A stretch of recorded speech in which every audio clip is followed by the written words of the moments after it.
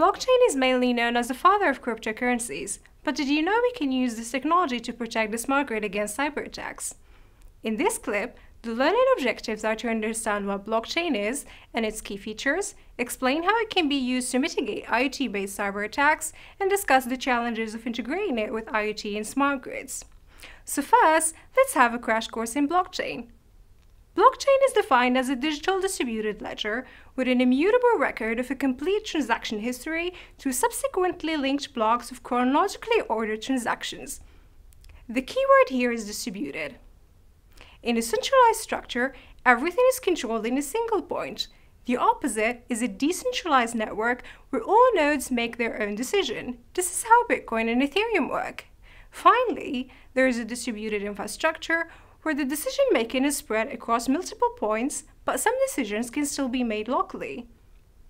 Although the idea behind blockchain was first introduced in the early 90s, it was only in 2008 that blockchain was conceptualized when Satoshi Nakamoto developed Bitcoin, a peer-to-peer electronic cash system based on a shared public ledger that records all transactions without the need of a trusted third party. Blockchain is considered secure because of three main properties. Firstly, it ensures the authenticity and integrity of all transactions by using digital signatures. Secondly, it guarantees immutability with hash functions used to link all blocks within the chain. Finally, because each node needs to keep a replica of the shared ledger, it is essential to ensure that all peers agree on the same chain. This is achieved through the consensus algorithm. Now that we have seen the basics of blockchain, let us see why we need it in the power grid. The power system can be divided into three main levels: generation, transmission, and distribution. Each of these levels is vulnerable to a wide range of cyber attacks. For instance, the Aurora vulnerability was a demonstration of a cyber attack targeting the generation system. The goal of such attacks is to disconnect generators long enough from the network to lose the synchronism. Then, reconnecting them later to the network will cause them to heat up and explode. On the transmission level, you may recall the Ukrainian cyber attack, where hackers activated a destructive malware called KillDisk, wiping parts of the computer's hard drives, thus preventing the systems from rebooting. This ultimately resulted in a power outage.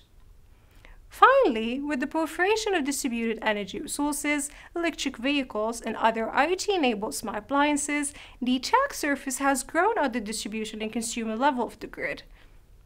These smart connected components can be used as a botnet to launch a coordinated manipulation of demand attack, which can affect the stability of the grid and cause local power outages.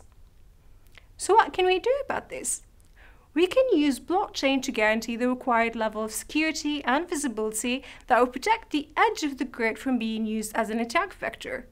Combining IoT with blockchain would provide an additional security layer that offers strong authentication and authorization mechanisms. Moreover, it would ensure integrity and reliability, as well as data availability by leveraging the distributed nature of blockchain. In short, it allows protecting the IoT data from being tampered with. Now let us look at different scenarios where blockchain was applied to guarantee security at the edge of the smart grid. We will discuss two prominent use cases. The first one is protection systems in microgrids. The second ensures data integrity in IoT home appliances. So let's start with the protection. The idea here is to use blockchain with differential protections relays within microgrids. Differential relays are designed to only react in case of internal faults. In this figure, the relay would only trip for faults at loads 1, 2, and 3, and ignores faults at A and B. This is done by measuring the currents at bus bars 1 and 2. If an attacker injects false data using SV and Goose messages, the relay trips because it thinks there is an internal fault. However, if there is a blockchain system as backup, it would detect that the data was compromised and communicate this to the relay. The result is that the relay does not trip. Another application is to use blockchain to protect the data collected with IoT-enabled smart meters. The cyber layer of the grid can be divided as follows. There is a user, edge, fog, and cloud tier as depicted here. The end users are the IoT-enabled smart appliances and distributed energy resources in the home area network. The edge tier consists of the smart meters in the neighborhood area network, One level up, there is the fog tier representing the field or wide area network where metering data is going to be aggregated. Finally, there is the cloud tier represented by the utilities data center.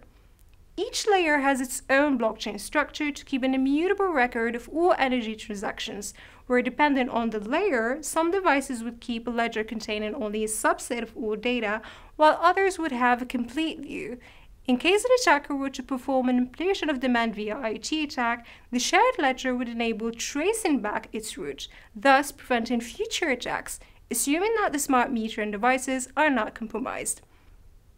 Even though the integration of the Internet of Things and blockchain could play a significant role in the transition to distributed yet secure and reliable smart grids, some challenges still need to be addressed.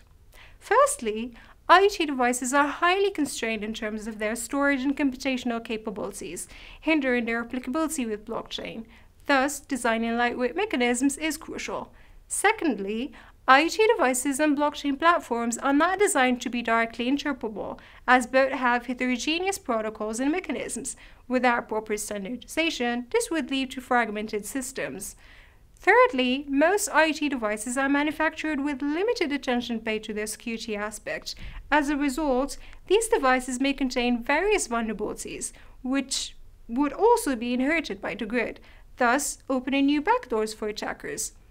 Lastly, there is a privacy concern to using blockchain, as currently these systems only offer pseudo-anonymity. If this technology were used for energy consumption management, sensitive data such as locations or real identities could be traced and exposed.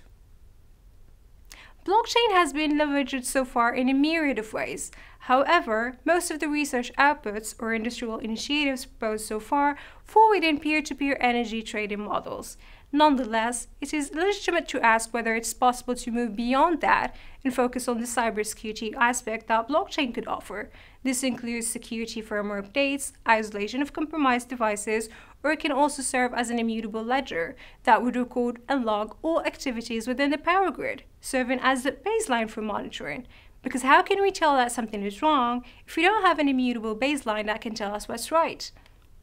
And finally, beyond the hype over blockchain, it's worth stressing that although the technology offers a wide range of opportunities to enhance the cyber resilience of power systems, it is neither a replacement for conventional measures nor the solution to all problems. Suppose, for instance, the grid's network is not configured properly. This means that access rules are not correctly set and firewalls and VPNs are poorly managed.